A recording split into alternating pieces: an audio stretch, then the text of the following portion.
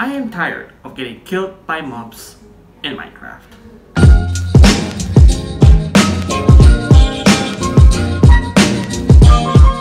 We've all been there, right? We've all had that moment where you're just chilling in your Minecraft world, doing whatever you're doing, may it be farming, crafting, building, or just being AFK in general. And then suddenly a mob kills you and you lose all your items. And then you respawn back and you gotta travel all the way back just to regain those items, and there's like a slim small chance that they probably despawn at that point, so it's a big hassle basically. Even back before I started YouTube, when I was depressed and lonely, a creeper blew up and basically destroyed all my chests and left me with this.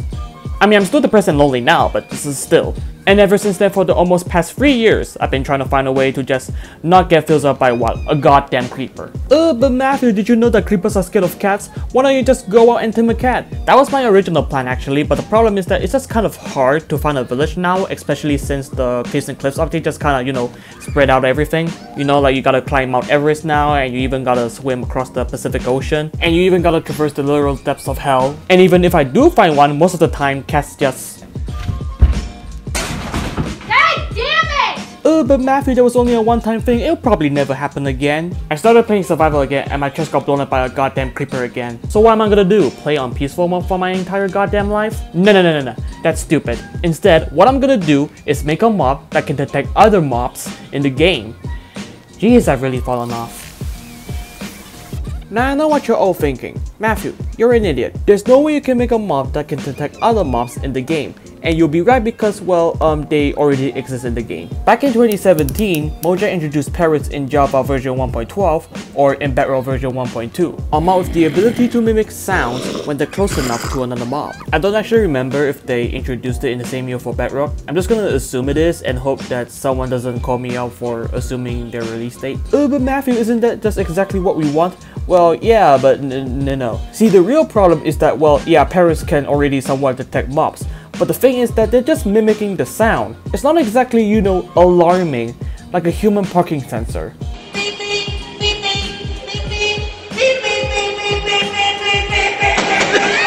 So here's the plan now. So in order for the parrot to mimic sounds from other mobs, they have to use the same audio file from said other mobs. Which means we have to change those audio files, and that in turn changes the sounds parrots imitate. And what I want to do is switch those audio files with audio files of just screaming. It's more fun that way. And since parrots only imitate one particular set of audio files out of the rest, all we have to do is change one of those audio files and we basically have ourselves a screaming parrot. Oh yeah, and don't worry about this little crater here. I kinda did something about over 1.5 years ago, which kinda spiraled into a chain of events which ultimately landed me back in my old Minecraft world in like the first half of 2021.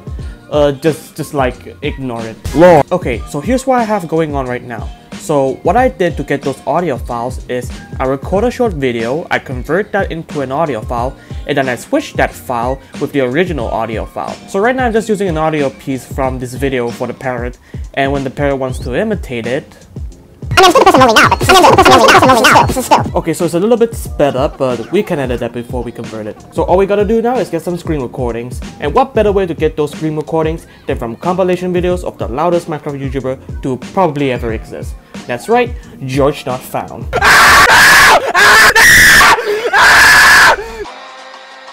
Oh no, my pet creeper is buried somewhere on the ground. Why is it buried? Don't ask about it. Ah, gee, if only there was a way, or more specifically, a mob that could help me detect my pet creeper that's buried on the ground. Oh no. Oh, how convenient, a little parrot. It appears that the parrot is and is going somewhere. Where are you going? What's that? Is my pet creeper under here? There's my pet creeper! Thank you! Where is the parrot? Thank you, fellow screaming parrot. And it's gone. And it's flying away. I just realized, should I put a warning for loud sounds in like the beginning of this video? Oh my god!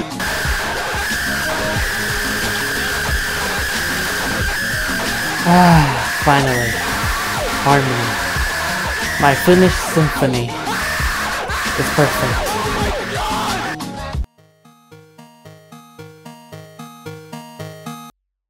And that's the end of the video. Sorry this was a little bit shorter than usual. I'm trying to go for a different route this time around. It's 2023, lots of things are changing. Imagine if 4 billion people were to suddenly appear out of thin fucking air later in October. Wait, why did I just get censored?